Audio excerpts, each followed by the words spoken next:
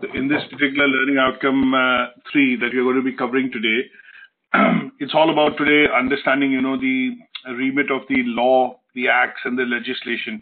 So from an accounting profession point of view, when we work within the actuarial or, the accounting profession in general, when we look at different services, which are related to finance or finance-related profession, if we talk about the actuaries or, the accounting side of things, what we need to be able to do today is basically understand how, the law takes its turn in terms of, how the law can be applied, which is specifically the branch of law, which is criminal law, because it deals with theft, bribery, fraud. We look at corruption. We look at whistleblowing. So these side of things which are related to, accounting scandals, misappropriation of fund, misrepresentation of statements, or, fraudulent, let's say, preparation of accounts, falsification of papers, Phoenix companies as we know about it. So the idea here is today to understand, from a prospect of learning outcome 3, we are going to be looking at primarily understanding the say, for example, the body of law, which is criminal law, how it can affect businesses, what are the law and legislation that we need to be aware of as, practicing accountants or people who are going to be dealing in, actuaries essentially, which is basically looking at, any professional essentially who is working within the financial sector and is dealing with, financial instruments or finances, monies, and typically people who are related and offer these services in this sector should be aware of some sort of law in terms of how improprieties or, where to say no, where to maintain a professional code of ethics in terms of workings, and obviously where to draw a line when you're dealing with clients. So there are 4 assessment criteria that we're going to be looking at in particular. So it talks about understanding the impact of criminal law on business and professional organizations. So we're going to be relating it to some of the Companies Act that we've studied earlier, the Companies Act of 2006. We're going to look at the Bribery Act. We're going to also look at the Money Laundering Act. We're going to look at the Directors Discreditation Act, DCCA. So we are looking at a couple of acts and regulations today while covering some of the, assessment criteria. So the first one is going to be generic about understanding which side of law actually comes in from a point of view of, specifically this profession. The second part of that would be related to understanding what is malpractice, what is fraud, what is bribery, what is money laundering. So we're looking at some of the key terms. And then we're going to be looking at, as an accountant or as a professional within this, sector, what are the various codes of ethics that we need to be adhering to and we should be aware of when we are providing these services to our clients. And then in the end, we will study some of the acts which are specifically related to, Computer Misuse Act. It could be the Offences Act in terms of penalties which are applied, money laundering, and, things which are related to data protection and how sometimes you would see that, accountants would ask for a KYC file, which is the, key facts that they need to have on file. If they represent you with HMRC or some of the other regulatory bodies, then they need to have an authorization in place, making sure that, the key documentations are available as far as, the clients that they deal with or file the accounts for. So these are the bits that we're going to be looking at covering today in Learning Outcome 3. And as always, we've got a set of presentation slides that we are going to go through, which cover some of these assessment criteria and also the key terminology, which is involved in, study of the Learning Outcome 3. So impact of criminal law on business and professional organizations. This is the indicative content that we're going to be looking at covering. And in general, we are also going to be looking at the 4 key acts which absolutely, directly apply and we should have knowledge about when we provide these services to our clients specifically in this sector. 4 assessment criteria we are looking at, as I mentioned, just briefly took you through. So we'll discuss them in a bit more detail as we go along. We'll start off with, a couple of things which are related to understanding the basic terms in terms of how they are applied. So when we talk about ethics in general, it's a generic term that we now get to see being used across most of the industry. So we talk about ethics primarily in IT we talk about professional code of ethics, we talk about ethics in the accounting profession, wherein obviously different bodies have drawn up different codes of professional ethics for accountants or people dealing with actuaries within this profession. So there are different codes, but different bodies like ATHE, ACCA, IFA, they have their own codes, but pretty much they follow what are called the IFRS guidelines in the background. So there might be some cosmetic differences here and there, but generally most of them, would prescribe pretty much the same code of ethics and professional conduct which are required, when we offer services in this particular sector as an accountant, as a financial accountant, as a management accountant, things like that. So when we look at ethics in general, we are looking at basically set of morals or some sort of guidelines which actually inform us in terms of what behavior, how do we need to conduct ourselves. And the idea of having the guidelines is primarily to differentiate between right and wrong. So as long as these guidelines act as some sort of, let's say, sets of rule, which tell us very clearly that this is something which is permissible, this is something which is not permissible. Those are the ones that we need to be able to understand. And at some stage, although these are not, let's put it this way, enforceable by law, that everybody has to follow these guidelines, but generally speaking, as we see people offering these services through a company or through as your client network increases, you would generally see that these ethics and codes of practices would then be incorporated into your day-to-day policies and procedures and how you deal with clients. Now, one of the other things that we also need to look at broadly is that from an accountancy profession point of view, at some stage when you work, there is some part of the work which is done in the case of, let's say, providing statements or publishing accounts, which are basically preparation of accounts at some stage, which are published on the company's house. So these, when we do, let me rephrase and I'll give you an example which I think all of us will be able to relate to. When you sometimes see that when we have to get, some sort of attestation done, there are certain professions in which, certain professionals are allowed to do some attestation on certain public documents. So when we look at doctors, when we look at lawyers, we look at accountants, we look at teachers. So there are these professions in which you have that ability to be able to attest a legal document. So sometimes if somebody is filling in a passport application or making a bank account, opening a bank account application, if they ask for 2 references, normally what will happen is you will always end up going to an accountant, or, if you know somebody in your circle who offers these services, then you will probably go back and, request for let's say a reference or a character reference or, a reference related to your documentation. And the reasons why this has been done is because some of these professions have what are called the code of conduct. So there is some sort of a body, which is in this case IFRS, which basically prescribes these code of conducts, and then various bodies and associations which have been formed over the years, they basically look at maintaining, upholding, and also implementing, and in some cases monitoring whether these codes of conducts are essentially followed or not. So when we look at in general about why these code of conducts are required, is because when we look at the accountancy profession, what we are basically seeing is that sometimes after developing or having some of these skills, what we need to be able to do is provide and use these skills to be able to come up with let's say documentation or statements which are published at some point in time on the company's house or in various different bodies. So when we look at preparation of accounts, financial statements, they have to be prepared in such a way that they are done professionally, they are adhering to a certain practice which has been, or a code of conduct or a practice which has been defined, and they are meeting some relevant guidelines. So when we talk about the IAS codes which are prescribed, so IAS 7 code, which is primarily for the preparation of financial statements, this is where all of this seems to culminate. So you see the code of ethics, you see the law and act and legislations, you see the code of professional ethics, and last but not the least, all this is being delivered through somebody as a person. And in this case, this person or this particular agency or this particular outlet which provides these services tends to be what is called the accountancy profession.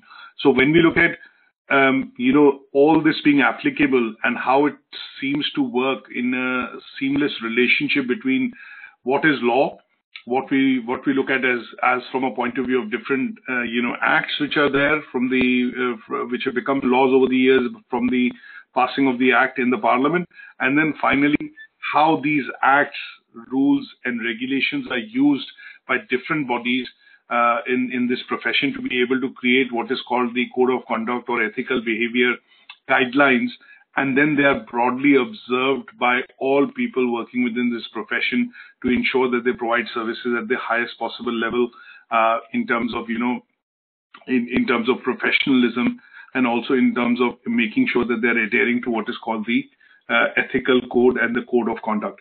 So when we look at this particular profession, when I say accountancy profession, we have three different ways through which we can look at. You have the skills, which is when you acquire a qualification, whether it's ACCA, whether it's ATHE, whether it's ICAW, EAW, whether it's IFA Direct. These are bodies which will obviously allow you to gain the skills.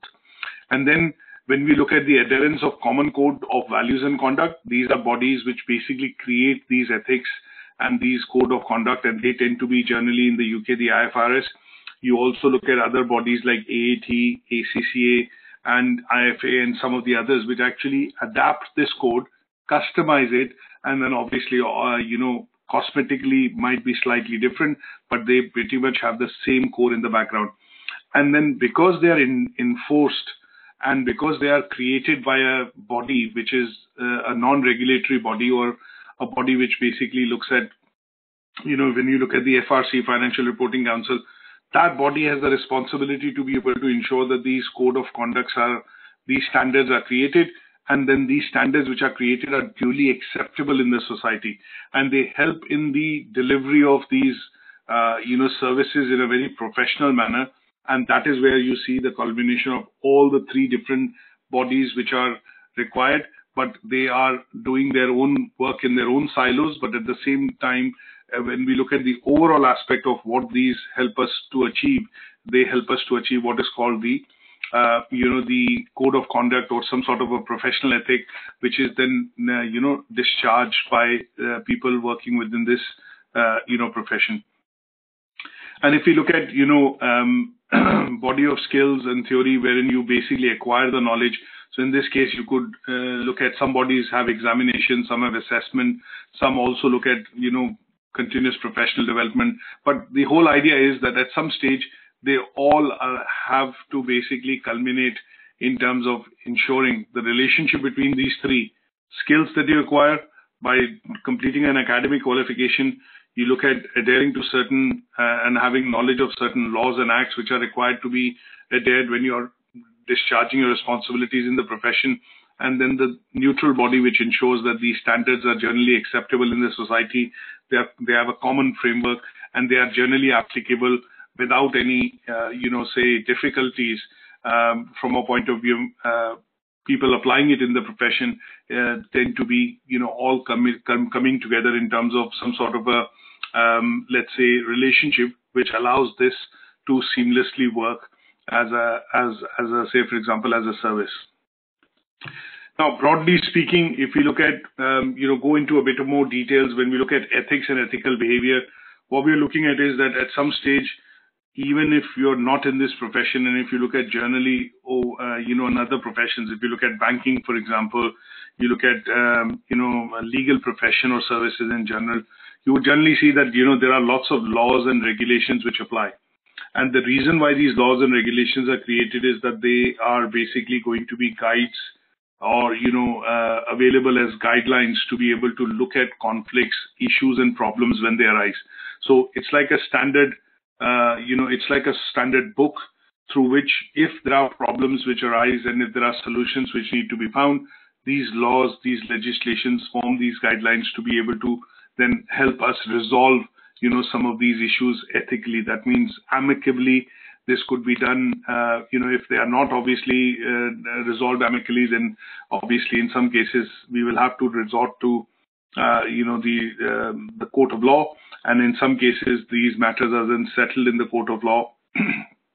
And that is where the discharge of the duties and responsibilities by different individuals who have the responsibility to be able to then make those judgments and decisions have to do it ethically and, have to show when they perform their duties and they're observing the regulations which have been set, then it tends to be showing ethical behavior. Now, when we look at, say, for example, in some cases, what and why they have to be applied, these are the 4 or 5, broad guidelines that we need to look at. So they have been put in place as guidelines because they help us avoid conflicts. They allow us to act as per objectives, and in the interest of, in the act of public interest, and we'll cover that, what I mean by public interest, in a subsequent slide later. They help us understand very clearly what information can be divulged, what information has to be disclosed, or what information has to be kept confidential. In some cases, it also tells us, when I talk about the code of practice, code of conduct, professional ethics, it clearly informs us what is right, what is wrong, and then in what places we need to be honest, straightforward, and transparent when obviously we look at preparing statements or, statements which are going to be portraying, say, for example, a financial condition of a company, or, providing accounts of a company or an organization or a business. And then when we talk about the body of skills and theory part of it, it helps us also to maintain professional knowledge. So in some cases, when these, guidelines and regulations are updated, as a person or as a member, if you are a part of any professional associations within this particular sector, then what most of these professional bodies expect of you, if you're in the profession, is to keep yourself up to date and keep your knowledge up to date as far as providing these services. And that is where the importance of the career professional development or training and development actually comes in. And that is what allows you to update yourself periodically so that you're able to, maintain that professional code of conduct, which allows you to follow the guidelines, which is ethics, and then show the behavior which is required within the profession, and that would be, termed as ethical behavior. Now, there are certain typical, ethical principles which have to be adhered to when we work within this profession. So when we look at the 5 fundamental principles of, accounting profession, when they relate them to ethics in particular, these tend to be these 5 which are, listed on, and you can see on the slide. So they tend to be integrity, objectivity, professional competence, confidentiality, and professional behavior. Now, these 5 principles are fundamental to somebody working within this profession as an accountant, or, in any form of such profession, which is basically actuarial in the nature that you're dealing with financial information, or, the consequences of risk of dealing, and handling financial information for a client, customer, business, organization, or, any form of legal ownership of business. Now, this framework and these fundamental principles have not just emerged overnight. They have been work in progress. There are changes which keep happening. And obviously, at some stage, when we understand how they came about and why some of these things have come about and have become a part and parcel of, when we look at working within this profession, is that at some stage, there have been, if you look at the early 70s, when standardization was typically happening in this profession, when we look at the different types of accounting systems which are followed here and across the Atlantic or elsewhere in other countries, you generally see that there has to be some sort of a framework which puts this all into one particular, on a single, say, platform or one particular plane. And that is where we look at when, the concept of this framework was created, and this concept of framework was primarily created to ensure that, when we look at accounting standards, when we look at these code of professional ethics, they will be standard all across, whether they are observed in countries like the UK or Europe, across the Atlantic in the US and elsewhere in Asia, and they tend to be, the basic guidelines in terms of how some of these principal approaches have come up. So when we look at principles and when we look at rules, they form the conceptual framework of how the accounting profession and the code of ethics are written and observed. And they tend to be, over the years, if they have evolved, and obviously some sort of this framework which has come into play, which most say companies follow. So if you look at the big four, the big four accounting firms, which are PwC, Ernst & Young, you look at Accenture. When you look at these big 3 or 4 firms, they also look at having these, because they're large firms. So the idea is they have their own obviously policies and procedures in place. But when they deal on behalf of clients, when they deal and represent on behalf of clients, they have to ensure that not just the code of ethics are adhered to, but they also understand the law and legislation which needs to be adhered to in a particular geography or a country. And last but not the least, when they produce the statement or the accounts, which are then published on, different, let's say, requiring different frameworks, and then they are published in a particular domain, then they are typically corresponding to such guidelines which are applicable in that country or as per the law in that country. So when we look at the formation of these fundamental ethical principles, and we look at the way this conceptual framework has come about, it is an approach which has been adopted over the years by different bodies.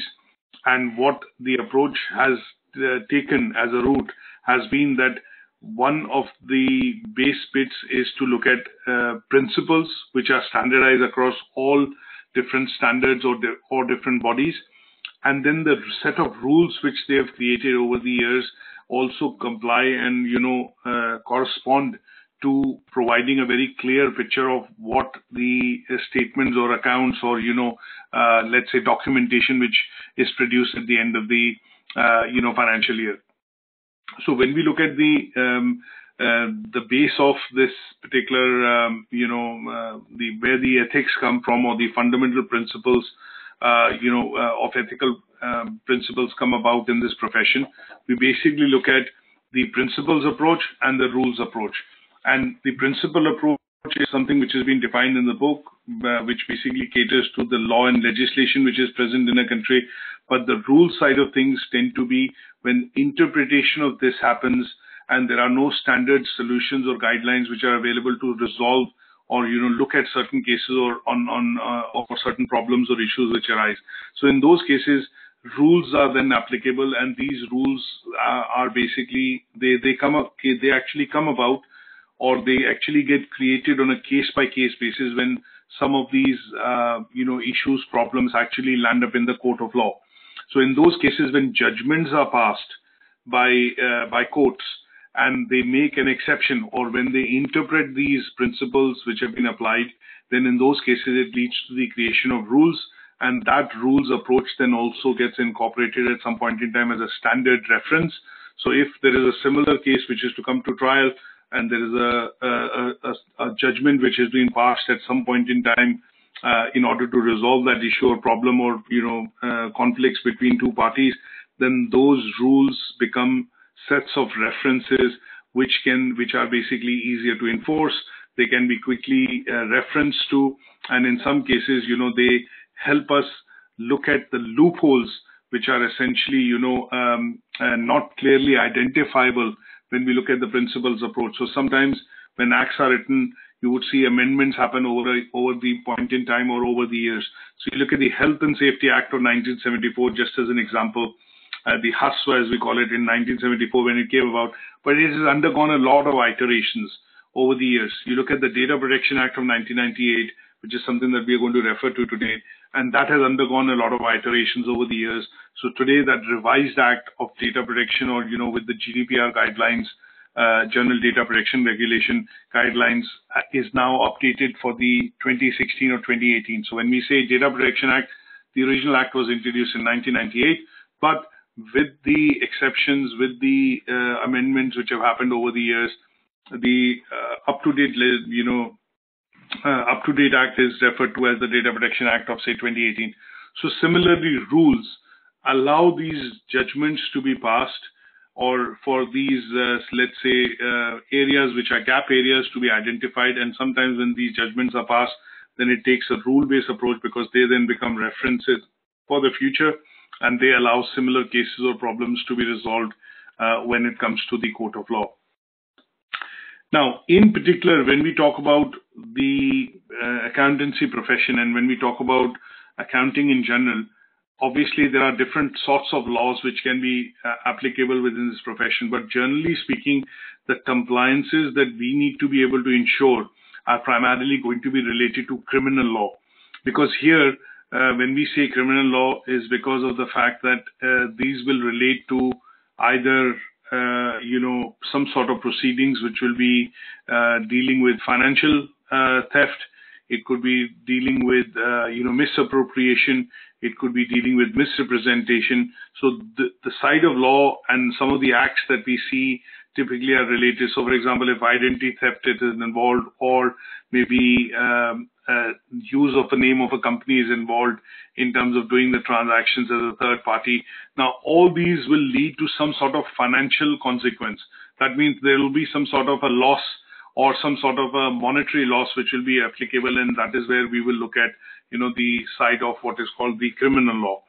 So, in general, when we talk about this particular profession, we're going to be relating to criminal law, which is a body that relates to crime, and it basically is, important is because it prescribes to what is going to be seen as threatening, harmful, or otherwise endangering some sort of property, or let's say assets which are going to have some financial worth, and that is what is going to be represented, from our point of view. So, two categories of law generally when we see civil and criminal law, but most of it which is going to be applicable to us when we want to understand the law and regulations which must be complied with within the accounting side of profession or actuaries in particular, we will see criminal law being applicable in this particular context. And again, just going back to when we look at the code of ethics and the code of professional ethics, ethical behavior, and the rules and guidelines which are implemented or created within this particular site are done by these four bodies. So you look at the International Federation of Accountants, IFAC. Now that's a body which basically looks at developing all the standards which are related to people working within this profession worldwide, and these standards typically include the Professional Code of Ethics. It also includes the Ethical Behavior Guidelines, and also the IFAC's International Ethical Standard Boards for Accountant. If you're a member of that body, or if you look at taking membership, there are some bodies obviously which deliver the theory and skills related, and they are members of this particular body. And in those cases, what they have to look at is adapting their standards which have been created, and then create their standards from a point of view of, going forward. And then you have the second body, which is the Consultative Committee of Accounting Bodies. This is primarily a body which is related to, AAT, and it has some different memberships. And out of which, when we look at they coming out with a code of conduct, you will generally see AAT has their own code of conduct, for professional accounting and accountants, and that is what they would, be looking at. And the other part of it, what we deal with and see, that most of the people in this profession would deal with HMRC. So either you're dealing as an agent or as a representative of a company, or you're dealing with HMRC directly because you have an agency or a business or a number of clients, and you deal on their behalf. So obviously this is a department which obviously we are quite well aware of and familiar with, wherein we look at filing of VAT, taxes, self-assessment, lots of other side of operations which are done through, accountancy side, and we deal with this particular body. The other body that we look at, which was created, I think, somewhere in the early 2000s, was the National Crime Agency, and NCA, as we call it. This is a body which is basically the remit of this body and roles and responsibilities of this body is primarily to look at tackling serious crime or serious organized crime, which are primarily related to, drugs trafficking, human trafficking, but also has a very key role in dealing with fraud and money laundering. So we will look at one of the acts which we will study, and that will be under the aspect of what is called the money laundering, pretext of it. And in terms, when we look at, what are the, circumstances under which a fraud is committed, bribery, when we talk about bribery and bribes in general, what are the consequences of that fraud? And, when we look at, in some cases, obviously, it can lead to fines, heavy fines, and also, imprisonment. And we will understand that in the subsequent slides. So the NCA, or the National Crime Agency, looks at a couple of important aspects, but the one that we are going to be dealing with and focused on would be related to fraud and money laundering in particular. Now, some of the other slides that I've got in this presentation are pretty much dwelling deeper into what are business ethics and professional values, which we have talked about when we talk about these 5 fundamental ethical principles. So what I've done then after that is basically, looked at a few more slides to dwell deeper into some of these ethical principles that we need to be just aware of theoretically here at this point in time, so that you know that when we talk about the code of conduct in the accounting profession, what are these 5 principles which come into play, and how they have to be looked at when you deal with clients, prepare accounts, do bookkeeping, or some of the associated functions in this profession, and how some of these would be then put into practice. Now, when we talk about another aspect of say for example the code of ethics, one of the other things which generally comes across is a concept called triple bottom line. Now, this concept of triple bottom line, I don't know in terms of if you've heard about or not, but this was something which was proposed by an English consultant who was working, doing some consultation with some American companies, and is now represented under what is called the Brundtland Report. So when he basically proposed that, companies, when they look at, obviously all companies, organizations, businesses are set up with one of the primary aims is to make profits. Profits for the shareholders, profits for the owners, employees, directors of the company. But apart from that, what he said was he diversified this in 2008 when he basically mentioned that the company should also look at what is called their delivery and discharge of their duties and responsibilities towards the planet, and also to the people who serve or work, or are a part of a larger community where the business actually derives its resources from, or benefits from, in terms of utilization of the wider environmental resources.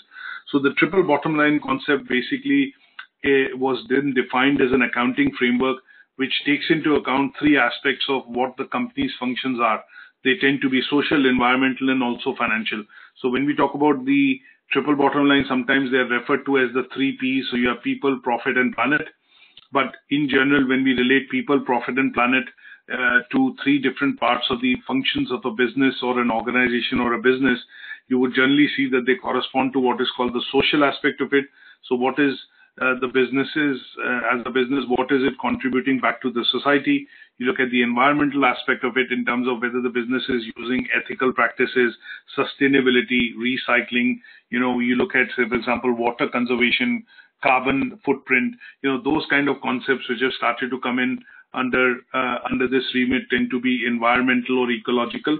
And then the financial side, which basically tend to be that is the company making profits or ethical profits, sometimes as we use the word, is the company then looking at making excessive profits, or, in some cases when you see examples which come up in the news wherein we talk about, companies outsourcing operations to, for cheaper, let's say, manpower and labor to countries in the Asian subcontinent, or Asian continent in particular, when you look at, conditions not being met, minimum wages not being met, conditions in terms of their factories and other things being, poor in terms of safety standards. So in those cases, the responsibility of the organization towards community and people in general, which work for the company or help the company in deriving profits, has to be looked at. So this concept of sustainability and the concept of corporate social responsibility has a slightly wider remit. And when we look at this from an understanding of, from a point of view of accountants, again, there is a term which will come across, which we will get to hear and cover that in subsequent slides, is that accountants have a responsibility to act in public interest.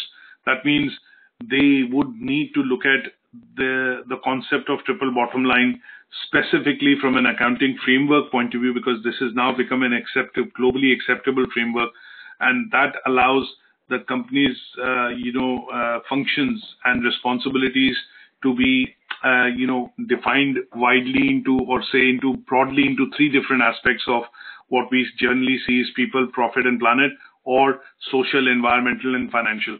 So this is something that we need to be aware of. Again, theoretically, it's not something which is enforceable in the court of law, but generally speaking, as good practice or as best practice, a lot of accountancy firms, when we talk about the big four, they look at, when you look at picking out the annual journal reports or some of the statements of the companies which are prepared by the big four, or even by ourselves, we generally see, depending on the size and scale of the operation of the business, you will generally see at some stage corporate social responsibility or ethics side of things start to creep in as one of the key bits which are also published in the financial statements as notes or as some sort of footnotes which are provided to say that the company is, partnered with a charity, or his company is doing this particular, bit for the, let's say, the community.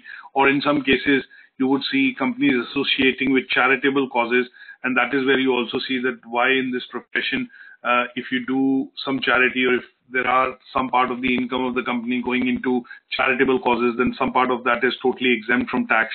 And that is where this part of, the understanding needs to be there, that yes, there is a wider remit under which sustainability or CSR side of things need to be looked into.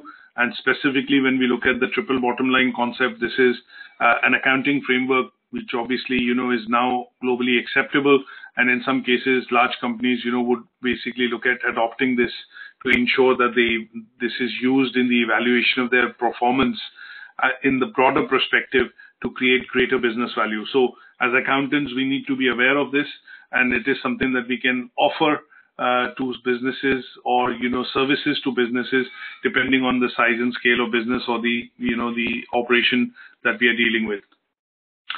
Now, when we talk about this particular concept and we look at risk, corporate governance, it tends to be also related to the code of practice and minimum guidelines that we need to follow through when we look at registration of companies with Companies House, and when we look at the memorandum of articles association or articles of association, the two other documents which are normally required for the formation of a company, you would see that in those documents guidelines are provided for the governance, risk and ethics, in particular for the directors and the shareholders of the organization. So if you end up using that standard 40-page document today, and if you do not upload anything from your side when you fill in the IN01 form, for the registration of a new company, and if a company is not, obviously looking at their own articles of association or memorandum of understanding, then the Companies House, when you form a company, if you've done an application recently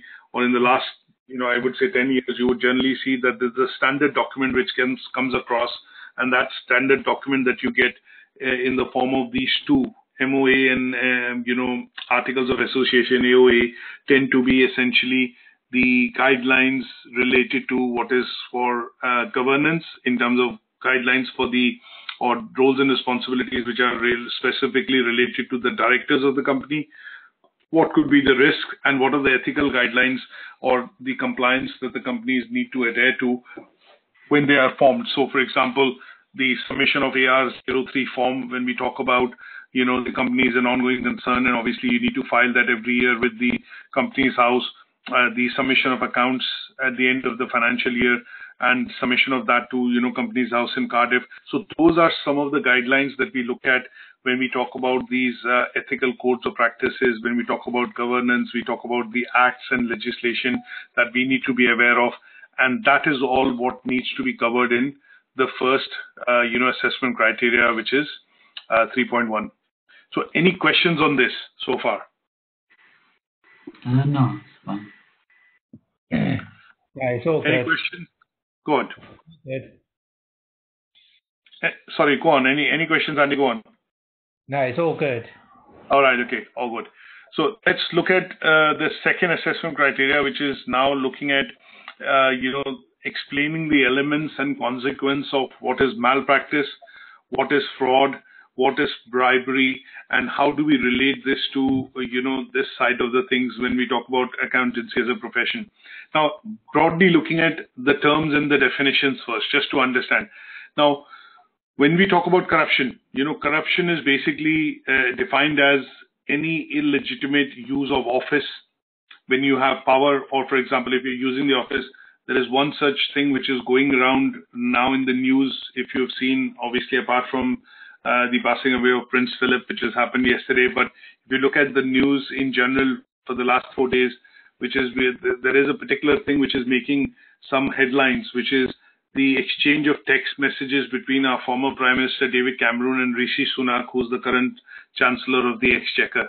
So there are questions which are being raised for the illegitimate use of office when Mr. Greensill had been given a business card and some access to the Whitehall, in particular when David Cameron was the Prime Minister, and later on David Cameron has worked for this company which has now gone bust, and it had David Cameron as an employee of that company or as an advisor to that firm has actually texted the Chancellor to basically look at business loans or bounce back loans for this company, and this company has now gone into administration or has collapsed.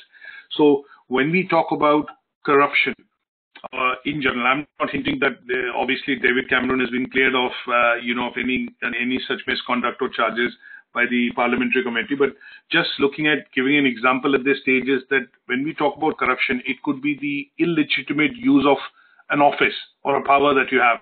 So obviously the opposition here, Labour and some of the other parties are saying that, okay, Rishi Sunak has made some of these texts public.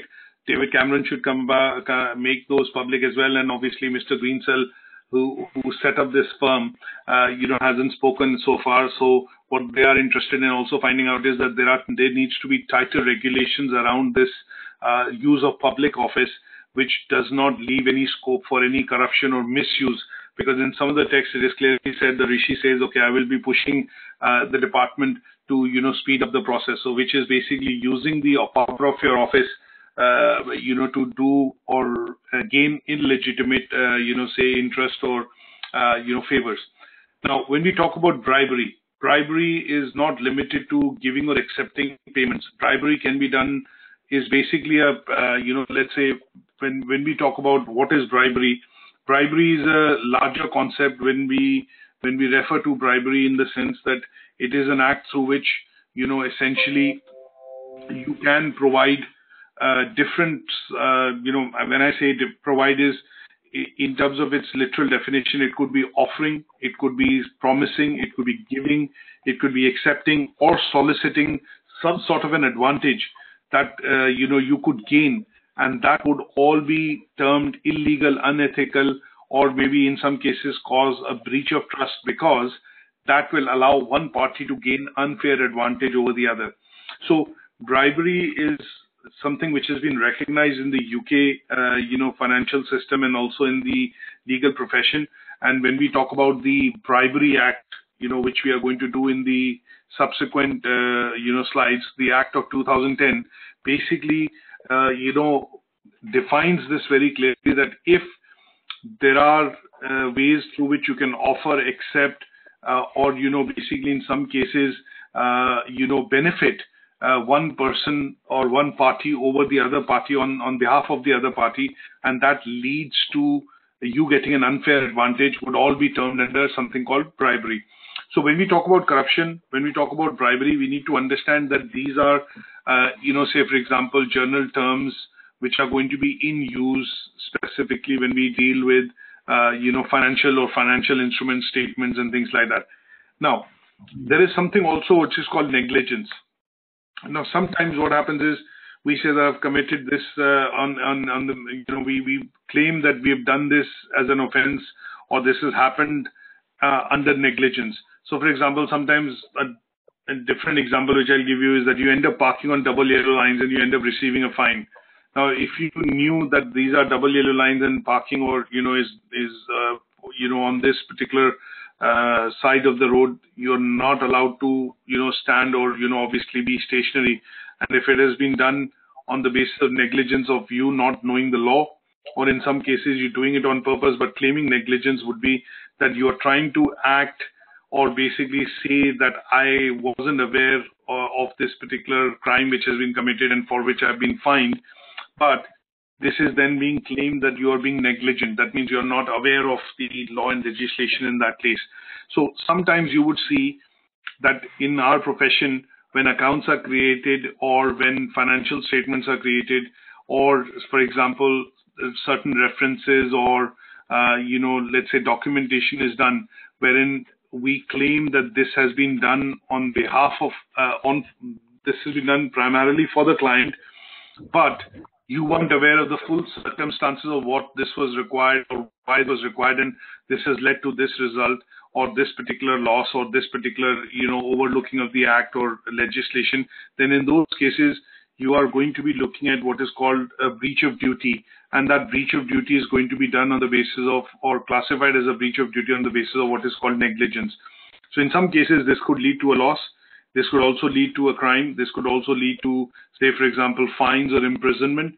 But this is one of the clear things that we need to understand, is that sometimes if you're not aware, as we also say, half knowledge is, dangerous. Sometimes you would see that if there are things which are not applicable, you don't understand, and you're not able to understand the consequences of that particular side of actions, then in those cases, we should stay away from actually doing that. And that side of crime or that side of misconduct or let's say malpractice, which happens because of the lack of knowledge of the regulation, or it happens when you're aware of it, but you're claiming to be, that we are not aware of it, it will all still fall under negligence. And this is also considered, under criminal law. And in this case, the law of tort, essentially negligence comes from the law of tort, essentially. But this is also covered under the proceedings in the court of law. So when we define negligence, I hope I've been able to explain that. But if I look at the textbook definition of what you see on the slide, it is defined as any act or omission which falls short of standards to be expected of a reasonable man. That means if you're trying to make a claim to succeed, and you have the necessary facts to be able to establish that for your client, then in that case you are not in, say for example, breach of duty. But if you do not have the full facts and you still go ahead and establish those as facts, then you are going to be considered that you are in breach of duty. And in this case, the other party which basically ends up losing, for example, this could be related to financial loss, then in those cases, the other party is then liable to bring across a claim against you or your firm or on behalf of your client and your firm, and that will be considered in the court of law under what is called negligence, and negligence falls under the law of tort. The third term that we need to understand this assessment criteria is what is fraud. Now, obviously, fraud is a wider definition, and it's a very broad definition in terms of what is fraud. What we don't want to do is basically talk about fraud in general. There could be different types of frauds, and we are not concerned about fraud in general. So fraud would be anything which is wrongful doing, which is a act that you've done, which is primarily motivated by creating a deceit, or you have some sort of an intention to create deceit for either financial gain or personal gain. That would be classed as fraud. But when we talk about different types of frauds, and we talk about there are obviously loads of different types of frauds. We get to hear them, and I've given some examples here. Things like identity theft is something which the National Crime Agency, regularly advertises about. There are lots of campaigns they run. Theft in terms of national insurance, which has happened, or my documents and my identity. Credit card theft that we get to see from banks. Banks have to then keep losing money every year. Banks actually lose in excess of 480 million pounds every year just on credit card theft. So there are different types of thefts and frauds which can essentially happen, and they are all classified. When I say theft, different types of deceits which are primarily related to gaining from it in terms of financial means would be all coined under what is called fraud. But what we are more concerned about is what is financial fraud. So financial fraud is when you are basically looking at providing let's say wrong information which could lead to let's say your client or individuals actually gaining financially from that transaction or the documentation or whatever it is. So when we talk about, say, Financial fraud, we are looking at, straight away it should click in your mind, we are talking about financial products. A simple example of this I would give you is, if you work within the company and you work within merchant banking side of things, and the company is looking at a flotation or the company's share price, and you have a lot of shares and you are dealing on behalf of the company, and you maintain, say for example, shareholdings for a number of shareholders, and you know that the company is going to come out with some profit earnings or declarations of the profit earnings for this quarter, and they're not looking good. This will impact the cost, or not the cost, the share price of the the share prices on the stock exchange. And because you are privy to that information, you decide to offload some part of your stocks at the exchange by selling them off the shares, and in return, because you're privy to such information, and that would be termed as what is called financial fraud. So any sort of information which could be used to gain financially and create a situation for your client wherein you are able to benefit them financially would be termed as what is called financial fraud. So it could be used or carried out on behalf of the agency, the accountant, the third party which represents the client, and it could be carried out for individuals under their own name or in somebody else's name. But as long as it is, helping you or helping your clients gain financial money or financial, let's say, gain financially, that would be all termed as what's called financial fraud. Now, the last term that we want to look at before we get into the assessment criteria is, what is corruption? Now, again, there is a generic, broad definition of corruption. So corruption could be, bribery could come under corruption. One of the things through which corruption happens is bribery. So in some countries, you look at, sometimes you have to, give money to get work done. And that, in some cases, is a plain statement that, we paid a fees. No, that is not fees. If you're basically looking at paying fees which is over and above, what is required for the department to do their work or the official to do their work, and is seen as a bit of a sweetener, then that would be termed as what is called, bribery. So there are different forms of corruption, and corruption has different, types. If I have to define it, the main forms of corruption would be when you're basically trying to bribe an individual or an agency, embezzlement in terms of money. You look at fraud and extortion. There are going to be all different forms of corruption which can be done or seen primarily working within this sector or in any other sector as well. Now, a simple definition of where would we differentiate, say for example, let's put it this way. And give an example of corruption would be when we look at sometimes in excessive hospitality. That means, you have an inspection which is happening, and in that inspection, you're expected to provide a certain amount of documentation or information which has been already priorly agreed before the inspection starts, would be normal routine and normal procedure. But during the course of the inspection, if you're offering excessive hospitality to the inspectors, or if you're seen to offer, say some sort of benefit or let's say business or promotional expenses. When we look at, as accountants, when we deal with practical side of things is sometimes you see your clients sending across receipts of dinners or, gifts which have been given to clients, and they're trying to claim it off as a business expense. So some of these things which are then not allowed, say for example, you would end up providing some sort of, free ticket to your clients, or, your clients offering free tickets to their customers, to certain events. Like, for example, events like, it could be a music event, it could be, some sort of an event that you've offered tickets for dinner, for example, gifts, expensive gifts. Now, most companies have some sort of policies wherein if you're happy with the service and you want to reward an employee, normally there is a bit of a restriction to the amount of gift or generosity that you can show towards the services which have been offered. And they tend to be, depending on the companies, they tend to be limited to about £50, generally what I see, give or take, within the UK context.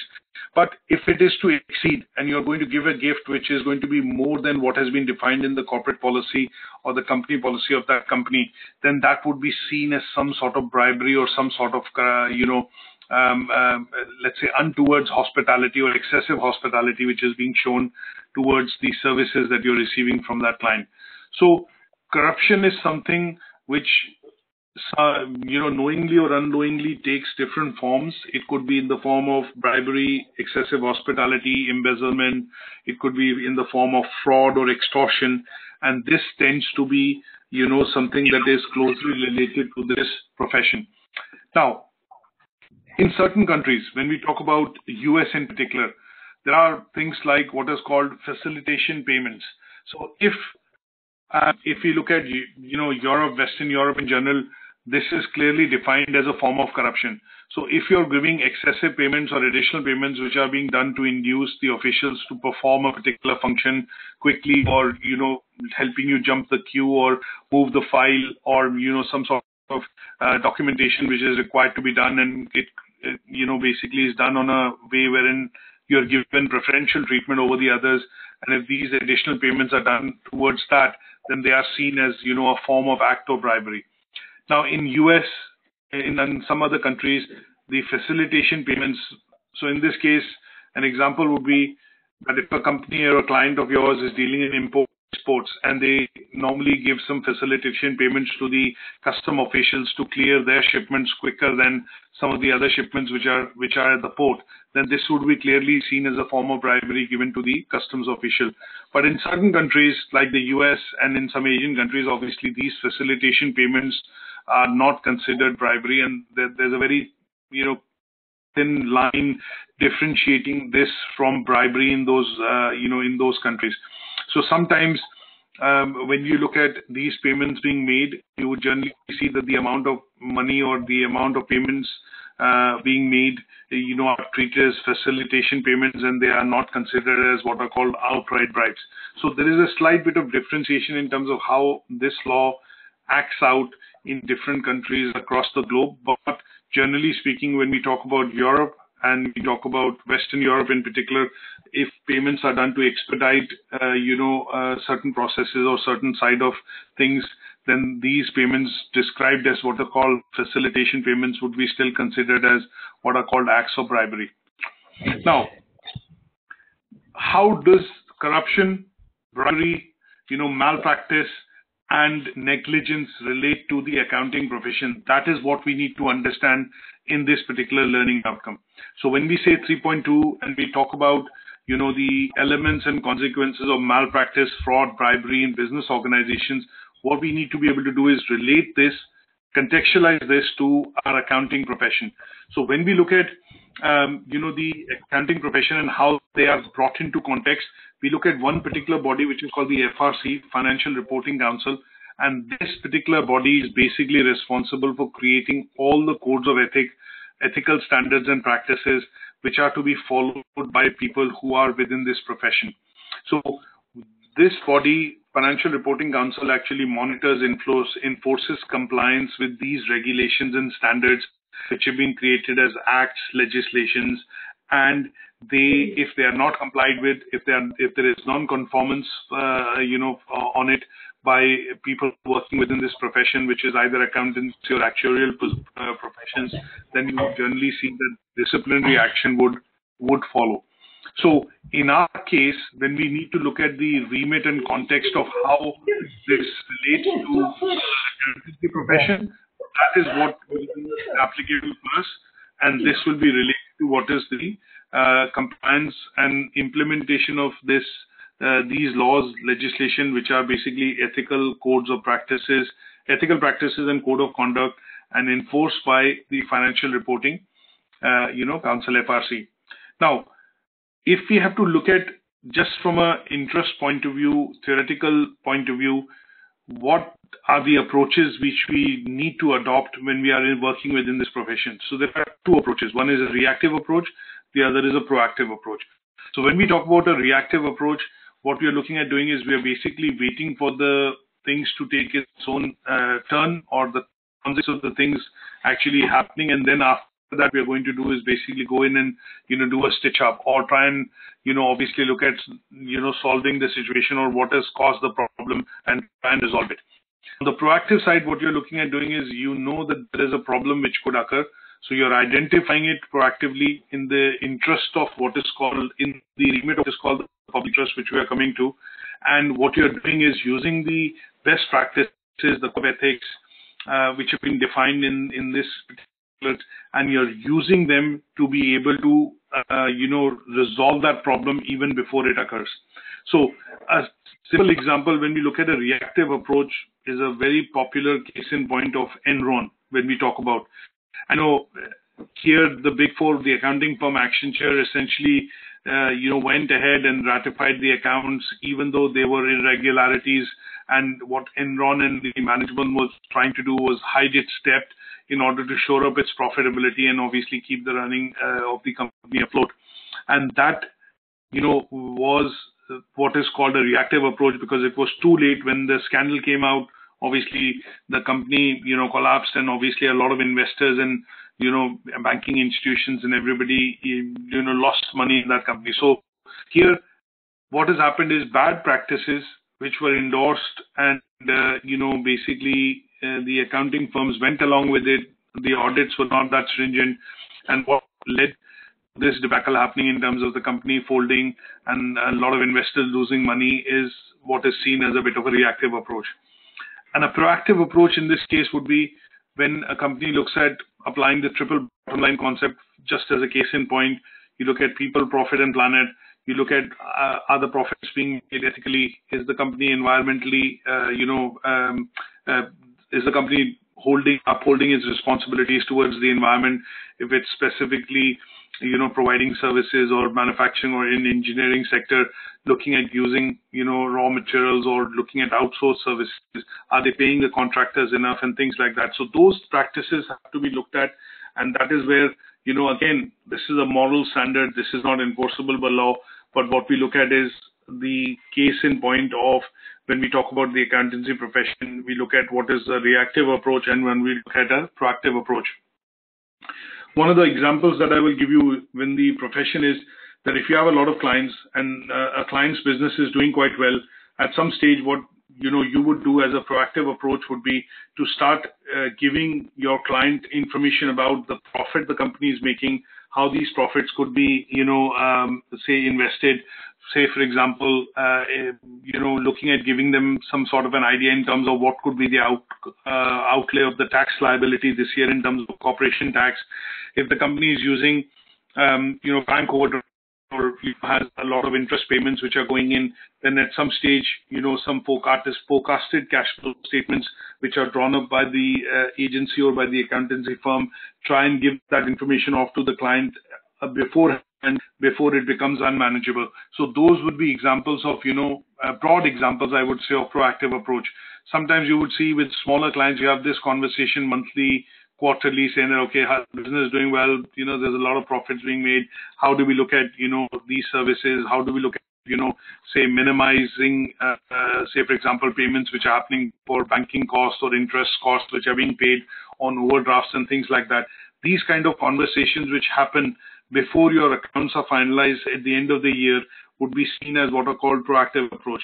Now, at the end of the year, if the business is done quite well and, there's a big liability which is coming on corporation tax, but there are not enough cash flows to be able to pay that tax liability, even though after filing in the tax, and doing the accounts for the company for the year, you have 3 months, 6 months, 9 months to be able to pay. Like in the case of COVID-19 pandemic, government has delayed all payments from the businesses to be collected for VAT and, for corporation tax, there's been a relaxation given to be able to file them. But if this is something which the client does not realize in the, as a firm, as an accountant, you have not had that conversation with the client and they have not been informed on time. And when it comes to actually paying it and there's not enough money in the bank, or, you're having to resort to paying that in installments with interest being accumulating on the corporation tax, would actually be showing a reactive approach in practical sense. Now, when we talk about one particular term, public interest, when we talk about the Freedom of Information Act, how many of you know about or have heard about the Freedom of Information Act? Have you heard about the Freedom of Information Act of 2010? No. No, okay. Sometimes this is something which was created in, this was an act which was passed in Parliament in year 2000. And what Freedom of Information Act basically allowed is that when we look at public companies, when we look at public sector enterprises, and when we look at information that needs to be seeked, because obviously these are, let's say, organizations which work within the public sector, and the government is the main beneficiary or the funder for these organizations. So you look at the NHS, for example, you look at BBC, for example. Now, if you have to get access to information, there was no previously, prior to 2000, there was no way to be able to access information from these large public sector enterprises, or through a formal means. But when this Freedom of Information Act was introduced, in 2000, it basically allows public to have a right of access to information which is held by public authorities. So this act allows the public, members of public, to get access to the information from these companies or these public sector enterprises, and this is normally done under the request for Freedom of Information Act.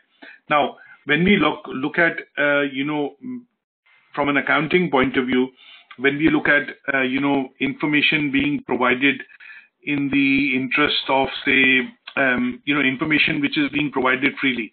Now, if I look at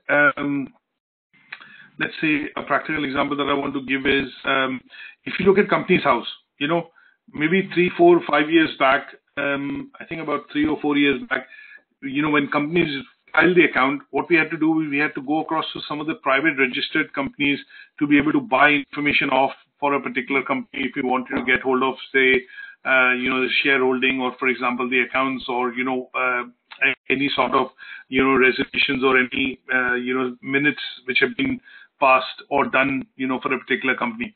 Now, all this information currently is available at the Companies House free of cost.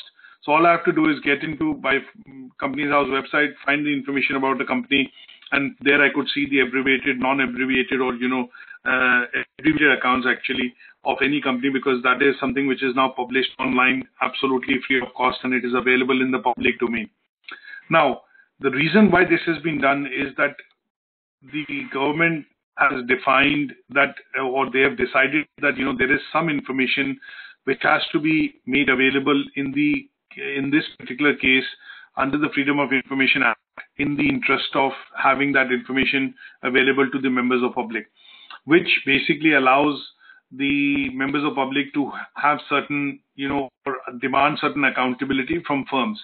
Now, when you look at any business, if you see they are required to file, their financial statements at the end of the financial year, whichever that may be, or whatever that time frame may be. Now, those set of accounts or the financial transactions of the business are then available to the members of the public, and this is being made available by the Companies House, or when you go to their website, and this is being allowed and made available as a part of that information under what is called public interest. So when we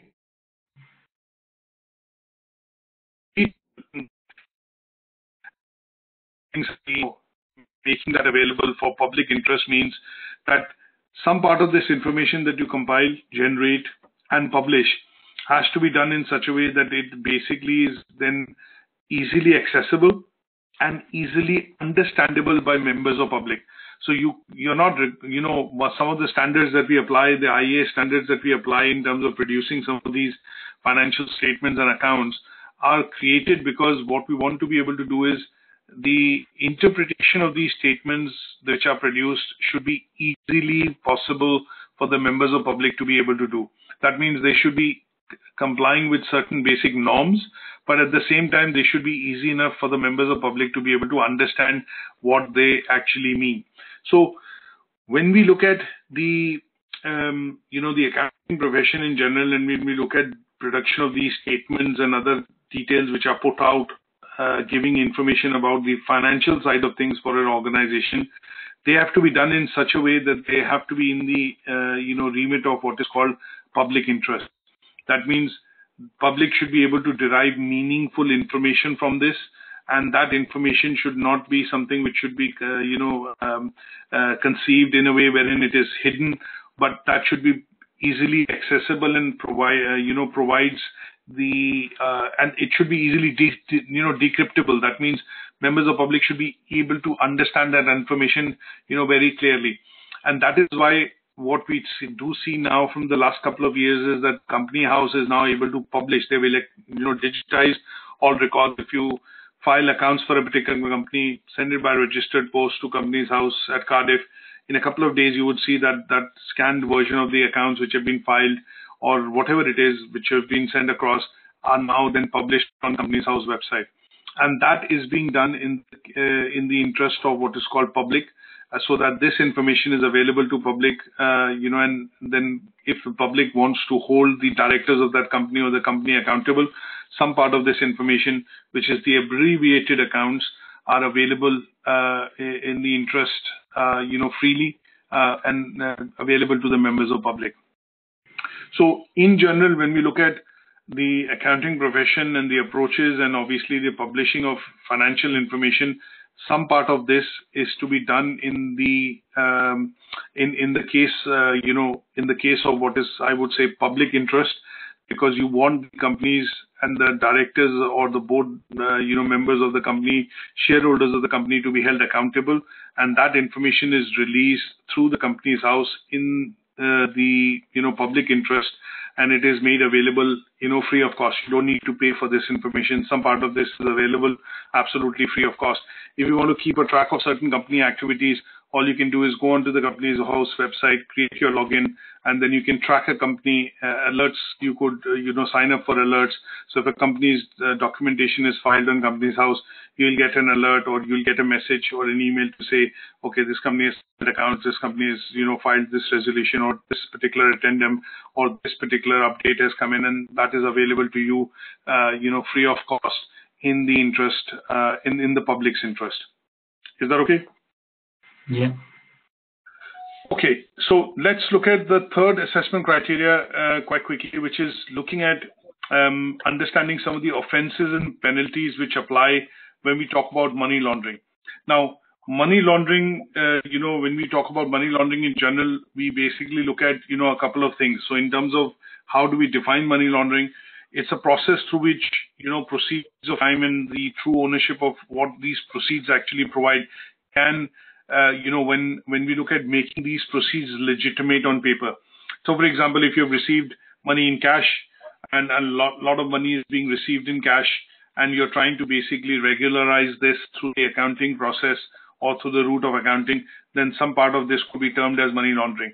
There was a case which was, I don't know how many of you remember, but there was a news and a case which has now recently got resolved wherein a company in Bradford, which was basically a jeweler's company, they were depositing large sums of money in cash into the NatWest branch account, in Bradford.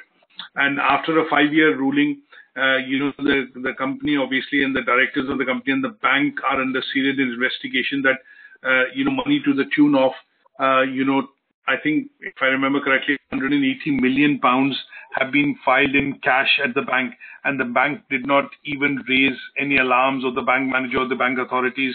And, in general, NatWest was not able to raise an alarm that this amount of money has been transacted or banked by this particular firm in a span of over 3.5 years.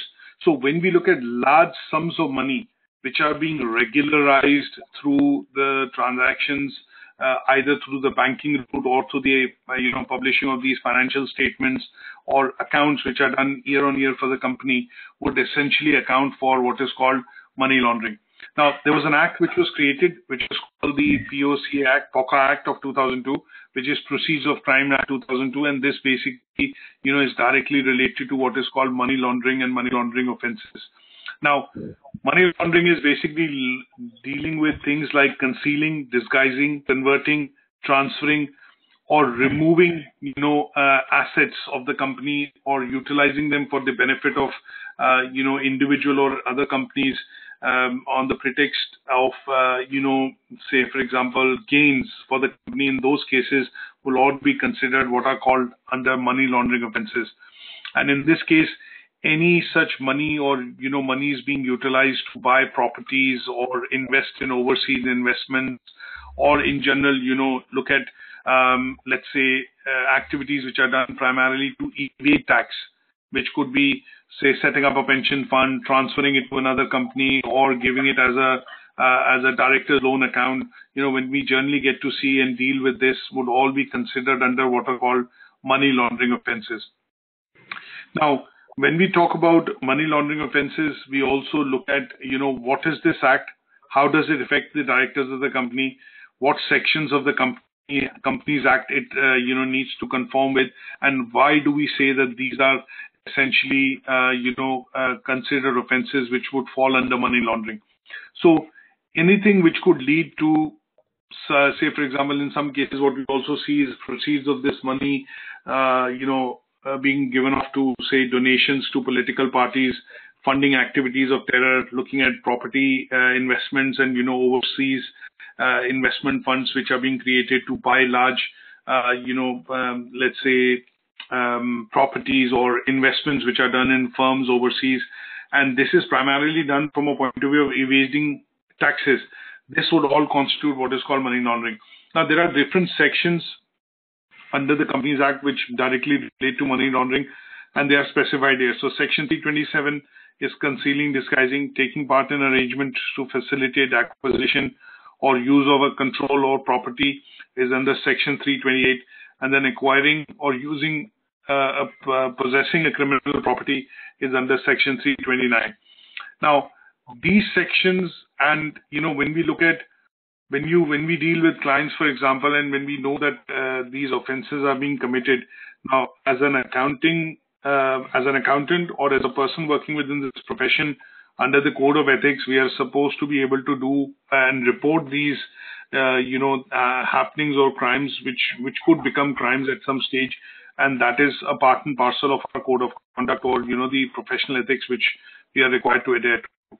Now, if you are let's say, so when we talk about money laundering, what we want to be able to understand is what is the offenses and penalties. So offenses and penalties, if you're convicted for money laundering, there's a prison sentence for maximum of 14 years. So evasion of VAT, for example, a lot of companies which try and evade VAT, corporation tax, you're looking at, investments being done to evade tax essentially. Some part of this can also be, covered under what is called money laundering, and there are various sections for it. So when you look at if the client is convicted for money laundering, then the maximum jail sentence is 14 years. If you're tipping off, that means you're basically aware of that this is a crime or this is being done for this particular reason, and you tip the various authorities off, and you are doing it as an informer, then obviously you don't get any imprisonment. But if you've been a part of that, and then also the tipping off has happened and the investigation has happened and led to the conviction, then in that case, the maximum sentence is 5 years. And if you fail to disclose, or you have knowledge about it and you were suspicious about it, but you did not disclose, and this is negligence here, saying that, oh, I wasn't very concerned about it, or this was not a direct part of my role. But if that has been done and that failure has led to the offense like money laundering happening, then also it is punishable by law, and you could be imprisoned for about 5 years. Now, when we talk about money laundering, we are also looking at some of these things, in terms of sometimes when you become an informer and you're wanting to basically inform the relevant authorities, then in those cases, when you do a required disclosure, then in some cases you have to disclose who's the suspect or what information you have. And in some cases, whereabouts is this money being laundered? Is it being done in property, in crime, in overseas investment, in evasion of tax?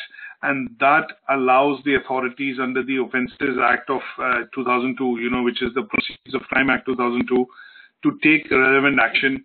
And then individuals, when the action is taken, the individuals then can be imprisoned, or hefty fines can be levied, in order to deter these acts from happening again. So as of now, if you see the official statement which NatWest Bank has released, for the money laundering which was happening, in Bradford with this jeweler, what they have done is they have said that they will cooperate, fully with this particular investigation. And if they are found to be liable, as you can see, this is the piece of news item, Bradford Jeweller linked to NatWest money laundering charge.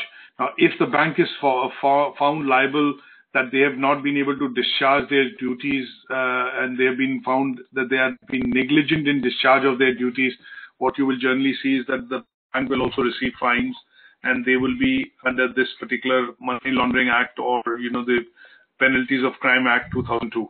So this particular news is very recent, 21st of March, as you can see, and it is something which is predominantly related to a jeweler depositing large amounts of money which has been deposited in NatWest Bank over a period of 3 years, amounting to 180 million. So the Financial Conduct Authority is doing a thorough investigation, and if the bank is found that they have not been able to discharge their duties towards this, then they will be fined in this case because of the POCA 2002 Act. Now, in general, we also want to quickly understand what does fraud and fraudulent behavior consist of. So as somebody working within this profession, we want to be able to understand, where all frauds can happen. So frauds can happen predominantly when you're looking at insider dealing, which I give you an example of. If you're an employee, you have shareholdings, or if you're dealing as a broker with shares of employees of a particular company, and you know that the company share value is going up and down, and you're dealing and selling them off, before you, because you have access to that information, would be an example of what is called the insider dealing. Money laundering, as I've explained, bribery we have understood, and then fraudulent and wrongful trading. In some cases, if you are basically using forged documents or putting out information which is inaccurate and not true, and using that information to basically do trading, or gains which can be done or received from wrongful trading, would also be covered under what is called fraudulent behavior. And these are all part and parcel of what are called criminal offenses. So when we talk about, going back to when I mentioned initially that this particular learning outcome is all about understanding laws, acts and regulations, and which part of the law, which is criminal law, is the branch that we would generally be looking at dealing with when we talk about some of the offenses and the fraudulent behavior which tends to happen, dealing with financial side of things. And that could be bribery, it could be, looking at things like money laundering, and they will all come under what is called the fraudulent behavior. Now, a couple of things which I want to look at. One is fraud can also be conducted under a business name. You could form a company. That company might be dealing with, or dealing with the activities which are considered fraudulent. And in those cases, if that is to be found that the companies are in breach of, or the company's directors are in breach of, certain guidelines which have been set under the Section 82 of Companies Act of 2006, and you would also look at, the business actually falling in breach of these guidelines. Now, if the company's directors are doing it and they are convicted, then under the Company's Directors Disqualification Act, CDDA, this act then would disbar or basically, not, you could have fines which are, imposed on the directors of the company. You could also be debarred from becoming a director for 3 years, 10 years, 15 years. And this is all covered under what is called the Company's Directors Disqualification Act, or CDDA Act of 1986. So when we talk about the EOA and MOA, and in some cases if these responsibilities which are defined when the company is formed, and if you are the director of that company, and if in some cases these duties are not discharged in the rightful manner, then you can also be imprisoned for 2 years. They could be having, fines. In some cases, you could be debarred from being a director of a company or becoming a director of a company for a period of 3 years, and in some cases also 5 years. Now, there is a term called Phoenix companies. Have you heard about the term called Phoenix companies? Any idea about Phoenix companies? No. Okay. No. When we talk about Phoenix companies, there is this particular section 216, 217, which is under the Insolvency Act of, 1986. And when we say Phoenix companies, what we mean by that is that, these are companies which essentially, let's say, they are used to basically describe, or they carry out practices carry practices on same name of the businesses. And what we are able to see is that these companies are opened by a number of, you might be a director in a company and you open a number of companies. And the idea there is that you're trying to open a number of companies wherein you transfer the liability of one company to another company, dissolve it or liquidate it, then transfer the liability of another company. And in such cases, when you see a series of such companies becoming insolvent or going into liquidation at any given point in time within a 12-month accounting period, and if the directors of the company or the shadow directors of the company are the same, then in this case, this is particularly concerned under what is called the Insolvency Act of 1986, wherein what tends to happen is that if the company is to go into liquidation and a series of such companies go into liquidation and has a common ownership or a director, then in those cases, the director becomes liable for the debts or the owings or the borrowings which the company has. And in such cases, this is considered a criminal offense. Now, generally speaking, you could be a director of many companies and there is no such restriction. Even companies formed in the UK, you could be an overseas person and still be holding a directorship in the company. That is allowed under the Companies Act of 2006. But if the provision of becoming a director and you're opening companies from a point of view of putting them to liquidation for creating fraud, and if the individual or the ownership in this case is with one particular person, then, and if these companies are dissolved within a 12-month period, one after the other, and you see a series of such companies being dissolved or liquidated or becoming insolvent, which can't pay their debt, then in this case, the director of that company becomes liable to be able to settle those debts. And these companies which are formed with that intention would be called, what are called Phoenix companies. So there is this particular term which had come about, which is a company which is formed when the assets of the company becomes insolvent and the company's directors actually purchase those, would be to look at dealing with the debts or disposal of the assets of that company. And in those cases, those companies are called Phoenix companies. So as accountants or people working in this profession, we need to be aware that a company which primarily gets formed from a point of view of defrauding, looking at dealing with the liquidation of assets, and has the same director, and the process is becoming, and this is a thing that you get to see wherein a series of companies owned by that person has been put into liquidation, gone into administration, or have become insolvent, then they are covered under what is called the Companies Act, Insolvency Act of 1986, and sections 216 and 217 apply. So this is something that we need to be aware of when we talk about, this particular learning outcome, wherein we generally see and talk about malpractice. So this is an example of malpractice. Fraud, bribery, we talk about corruption, and we talk about, fraud being committed on the pretext of being negligent.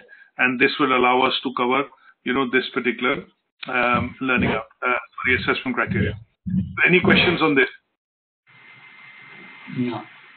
Okay. Let's look at the last assessment criteria, wherein we want to look at understanding, the major acts that we want to understand from the point of view of the learning outcome. And they tend to be, these major acts that we are going to look at. So we are going to look at basically having an understanding on how these acts and legislations apply from our point of view of, accounting profession. So the first one that we're going to look at is primarily the Computer Misuse Act. So this particular act was introduced in 1990. Basically, there could be lots of offenses which could be committed under this particular act. But the essence of this act is, or the legislation is, that there are people, if you get involved in assessing, modifying data which is stored on a computer without the permission of the individual or the the person who uses it, then in those cases, you're going to be committing an offense, and that will be covered under what is called the Computer Misuse Act. Now, these offenses could be your unauthorized access to a computer material. You could be using it from a point of view of unauthorized access to facilitate or gaining information. And in some cases, these could be acts which are done with the intent to impair, or, like when we say if, the website has been brought down by excessive, let's say, traffic or bots using the computer to infect a virus so that the information on the computer could be destroyed or, could not be recoverable. So those are acts which are all covered under, the Offences Act of the Computer Misuse Offence Act or Act of 1990. Now, the second one that we look at in particular is the Bribery Act. Now, the Bribery Act of 2010 essentially, covers when a person offers, gives, promises to give financial or other advantage to another individual in exchange for improperly performing a relevant function or activity. So bribing can be done in the form of what is called contracts, non-monetary gifts, or even offers of employment. So anything which is done in order to gain a financial advantage, which could be done through the route of contracts, offering non-monetary gifts, which are hospitality gifts or excessive hospitality, and even in some cases offers of employment, would all be considered or covered under what is called the Bribery Act of 2010. Now, there are obviously some details which have been explained, but going to cover just generally the third act, which is primarily looking at, Data Information Act or the Data Protection Act of 1998 and now revised, to the with the GDPR guidelines. We'll look at that in a second. Let me just have a quick look in terms of what I would want to cover also apart from this. Yeah, so we are looking at the next, which is the Fraud Act of 2006. So this is related to any, activities which are done from a point of view of criminal activities. The Fraud Act of 2006 covers that. And obviously, this act basically looks at if you're trying to obtain property by deception, money transfer by deception, obtaining a pecuniary advantage by deception, which means, anything related to money or money-related transactions, or obtaining services by deception. One of the things when you see the Fraud Act of 2006 implemented, to give an example, sometimes you would see when you're seeking information from the bank, or if you've gone to the bank and you're transferring large sums of money, one of the things that we get to see this happening is, in the accounting profession, is if your client is taking out a mortgage, if your client is looking at transferring money for certain services to, a third party like a solicitor, you generally see that there is an applicability of what is called a client account, when the money is ring-fenced, and this is to be used only for those services for which the client is actually transferring you the money, and that you are going to withhold it and then transfer it at some point in time on behalf of the client to the beneficiary, because those services have been then provided to your client. So when we look at the Fraud Act, and when such dealings are happening wherein you're transferring money to a client account, you would normally see that some of these terms and conditions are read out to you. If you're doing that electronic transfer, or if you go into a branch and you make that transfer, when it's done for a mortgage, you'll see that there are some guidelines which are read out to you, that are you transferring this money on behalf of this, or, are you under any pressure to transfer this money? Has any members of the public, police, or, any other department asked you to transfer this money? So those are bits which wherein the bank, in this case, the person that you're dealing with in the bank, is going through, and these are basically going through the terms and conditions of the Fraud Act 2006.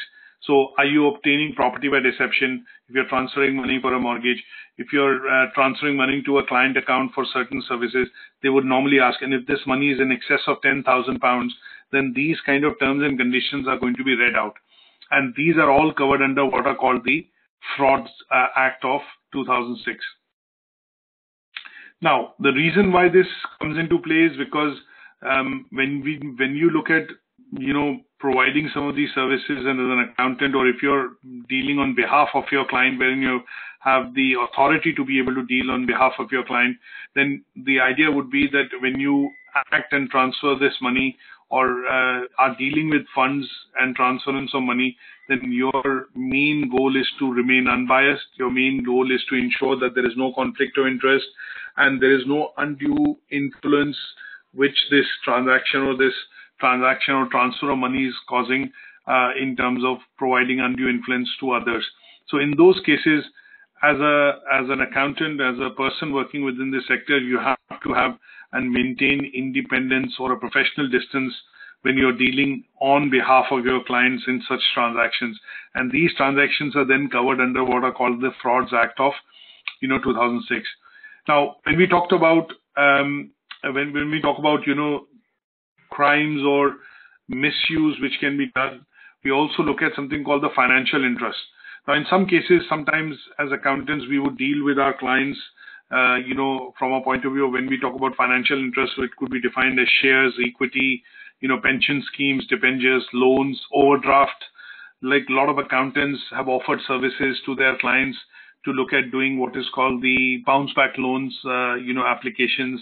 You look at, for example, the what is this called, the furlough scheme.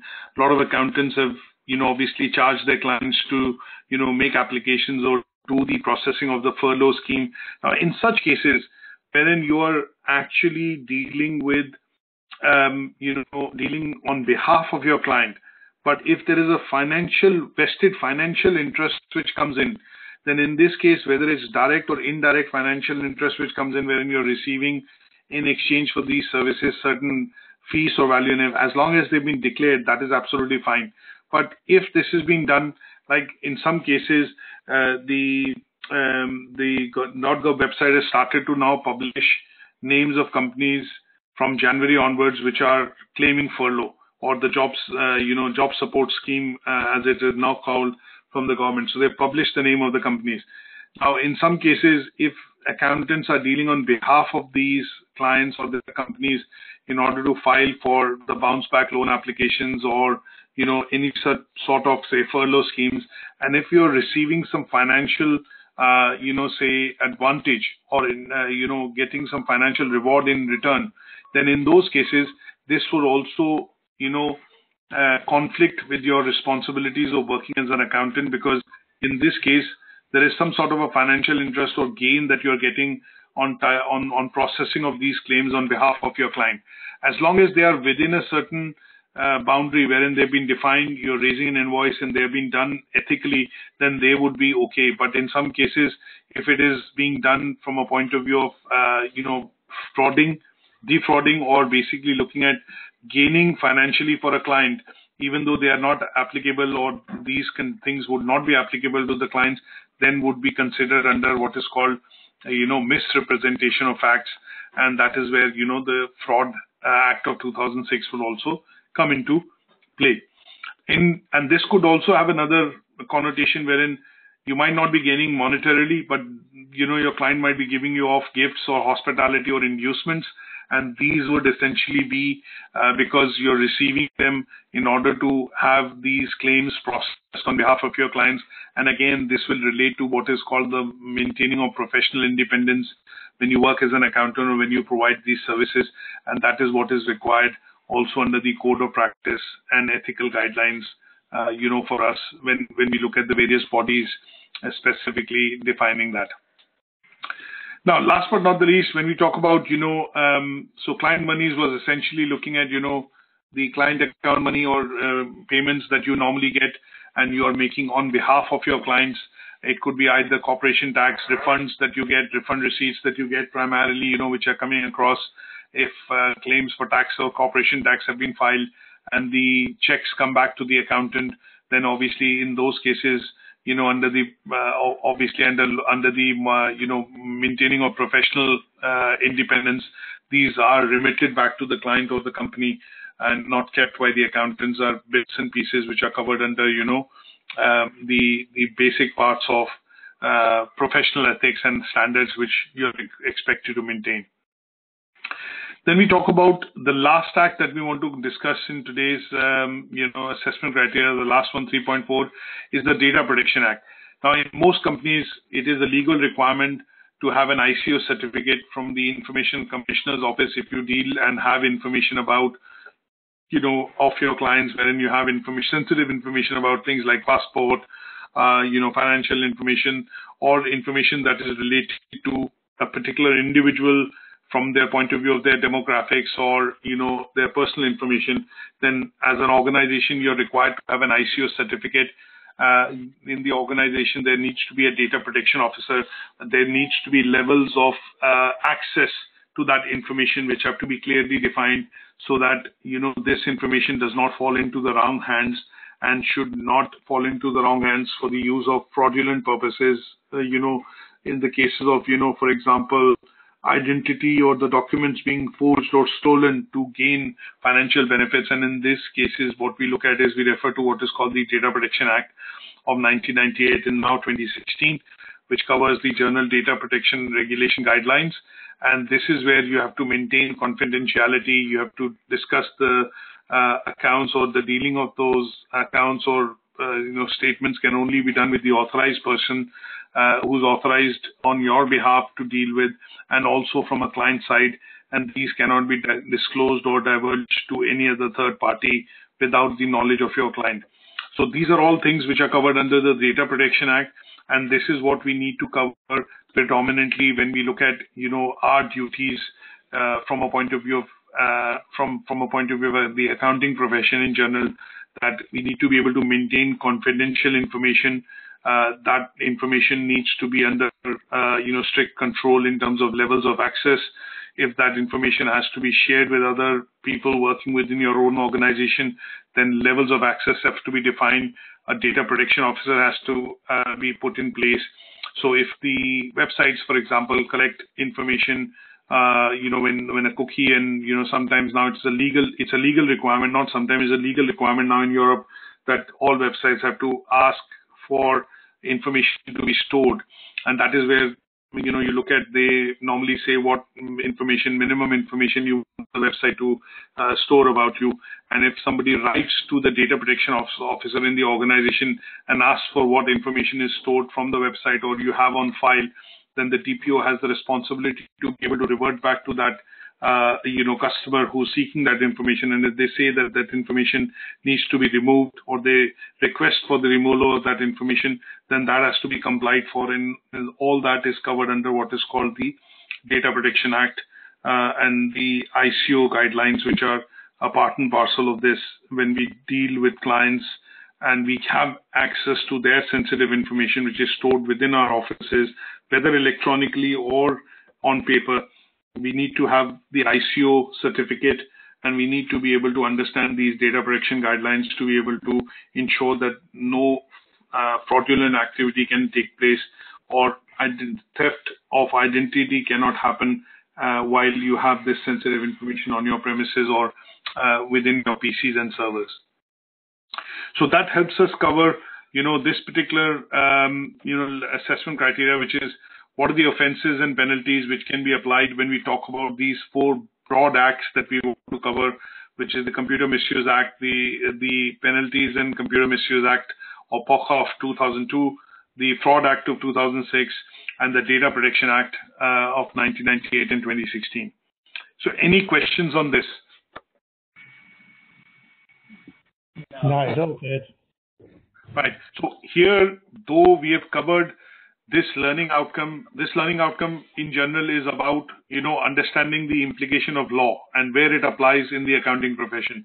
So in each assessment criteria, we've understood broadly the area of law, we've understood where it applies, and then we've related it to the accounting profession, because that is the task that we need to do. We don't need to study law.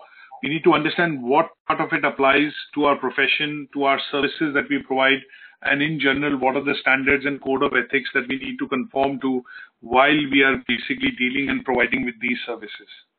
That's the essence of this particular learning outcome. Okay? Okay, yeah. Good stuff. So I'll catch up with you next week to cover the learning outcome 4, a copy of this updated presentation, and obviously the recording will go up today later on the site. And if you have any questions, feel free to drop me an email at Raman@UK-Versity. There are lots of small handouts which I'm going to be uploading on Moodle, which will cover and give you information about, the various acts in particular, which we need to be aware of. There are 1 or 2 pages that you can read through, and they'll give you detailed information about the Bribery Act, the Fraud Act, the Data Protection Act, and in general, the Computer Misuse Act, just to familiarize yourself from a point of view of, theoretical aspects of it. But in terms of where they apply, how they apply and relate to our services and our profession, those are the ones that we need to understand, and those are ones which we have described, in the slides for you to be able to study. Yeah. So thanks so much for joining, and what I will do is catch up